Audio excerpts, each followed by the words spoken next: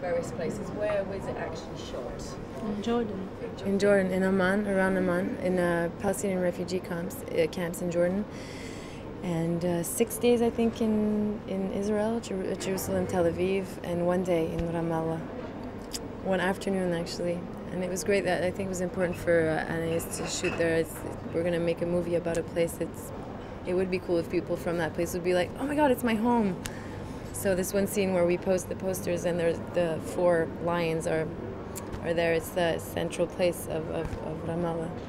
That must have really helped, actually, in terms of Yeah. the film, in terms of the acting as well, Yeah. in terms of just being there. Being there, I mean, I of course she's from there, so she knows what she's talking about. But we did a trip like a few months prior to the shooting, so that I would know physically, not only from documentaries and thinking about it and reading about it and hearing about it.